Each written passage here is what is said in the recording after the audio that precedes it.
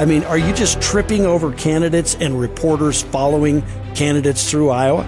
You know, these presidential events are not just taking place at big event centers or places like that. I mean, they're taking place at local diners and pizza restaurants. And so, you know, sometimes you're just taking your family out to dinner and you're going to stumble into a presidential campaign event. Those things certainly happen. And you have this surge of in-bed reporters that, you know, they get sent out to go live in the state that they're going to cover and report on and follow their candidate or candidates around the state. So it really is, you know, especially in those small town communities, and depending on, you know, kind of the overall political demographics of the part of state that you live in will dictate, you know, kind of which candidates you see, what their strategies are.